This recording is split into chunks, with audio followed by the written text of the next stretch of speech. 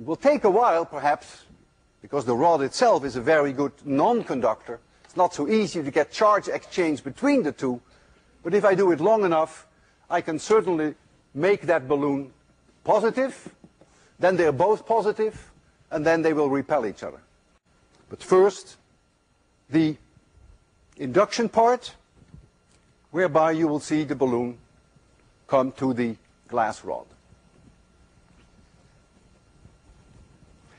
These experiments work best when it is dry in the winter. They don't work so well when it is humid. So it's a good time to teach 802 in the winter.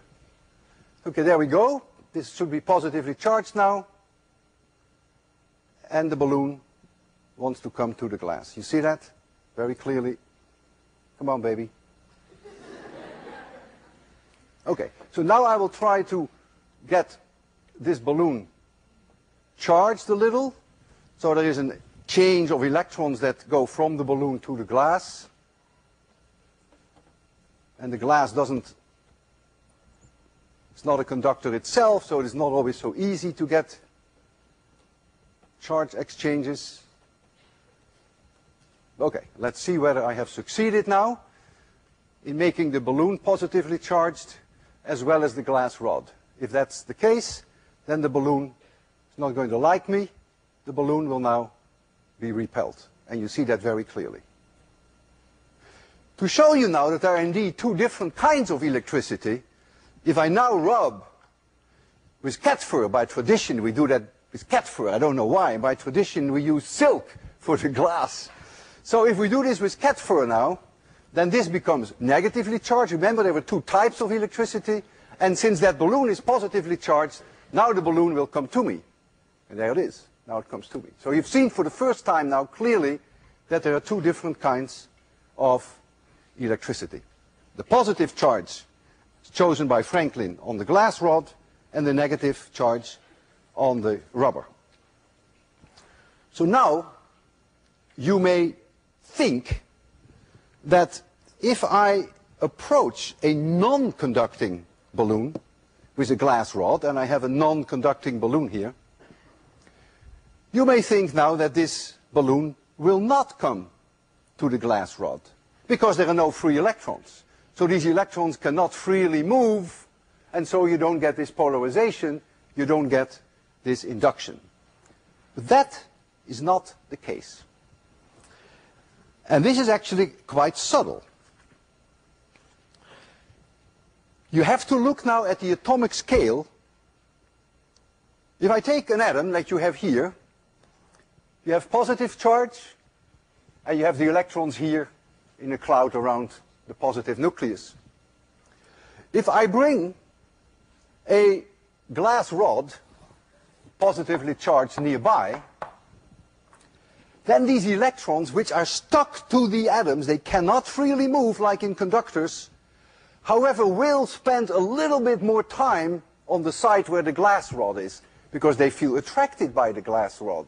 Whereas the nuclei, if anything, want to go away from the glass rod. So what you're going to see is that in a way, if I started off with a spherical atom, let's suppose this were a spherical atom or a spherical molecule, then what will happen is that you get sort of a shape like this, and the electrons spend a little bit more time here than they spend here, and that means that I have actually polarized that atom. If the electrons spend more time on this side of the atom than on this side, I have also created the phenomenon of induction, and I therefore expect that this side becomes more negative than that side. And I can show you that in a nice way with a transparency whereby I have plus and minus signs, and I have equal number of plus and minus signs. So they represent neutral atoms. There you see them. Boy, it's a little dirty, but maybe see I can clean it a little. Okay. Okay. So here we go. So notice there are equal amount of pluses and minuses. So think of the plus and the minuses as one neutral atom, just a representation. Now I'm holding a glass rod on this side, which is positively charged. And so each atom, the electrons want to go a little bit to this side, and so the nucleus stays behind. And if each atom does that, this is what's going to happen. And now notice what you end up with. In the middle of the substance, plus and minuses cancel each other out again. But on the right side, you have created a negatively charged layer, and on the left side, you have created a positively charged layer. And so in a way, you have again induction. So even in the non-conducting objects, this side will turn negative, and this side will turn positive. And therefore, if I approach a non-conducting balloon with a glass rod, I will also see the balloon come to me. And so I can easily show you that. It doesn't make any difference whether I choose glass or whether I choose rubber. I can do it with both. Non-conducting balloons always have a potential problem. The potential problem is that they can be charged by themselves, just like the metal balloons can be charged by themselves. However, if I touch the metal balloon, then any charges there will immediately flow through me to the earth. We will understand that later, because this is a conductor. Remember, the electric fluid is conducted by a metal, but not by a non-conductor. So with this, it's more difficult. Even if I kiss it and touch it, it's not clear that I can take all the charge off. In fact, by doing that, I may even make it worse. Let's hope that it is not charged too much, and let's approach it with this glass rod and see whether I can convince you that indeed it's coming to the rod.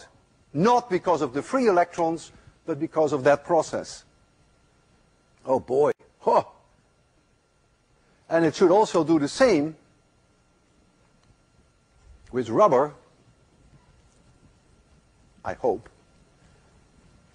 Now, if it were negatively charged, it may go away. It does go away, so it is negatively charged. You see that? By touching it, I actually probably charged it, and there's not much I can do about it.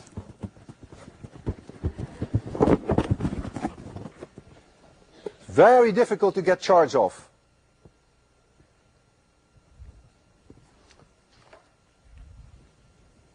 I already had a suspicion when I approached it with the glass. It was too eager to come to the glass.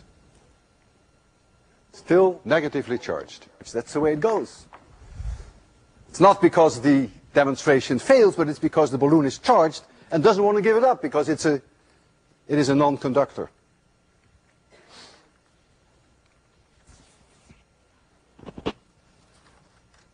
Friction can cause electric charge. And that's exactly what happened when I touched this balloon and tried to discharge it through friction. I may actually have charged it. If I take these party balloons that all of you may have seen, and you just rub them on your shirt, on your trousers, they stick to my hand. They have charge on them. Whether it's positive or negative, I don't know. I don't even remember. It's not important. And so when I bring them to my hand is not a good conductor. But you get induction, this phenomenon that we just discussed. And so the two attract each other. The positive and the negative side attract each other. And you can stick them on the ceiling, or you can stick them on the board. You can decorate your room that way.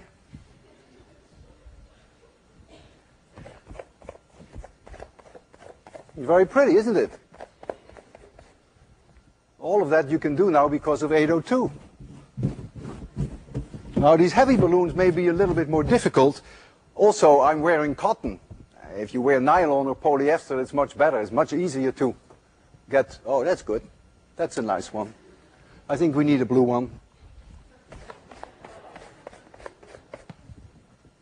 There we go. So you see, friction causes electricity. That's, of course, why the silk, when we rub the glass, and the cat fur, we rub the rubber, then we create charge on one. Of course, if you make the glass positively charged, your silk will be automatically negatively charged.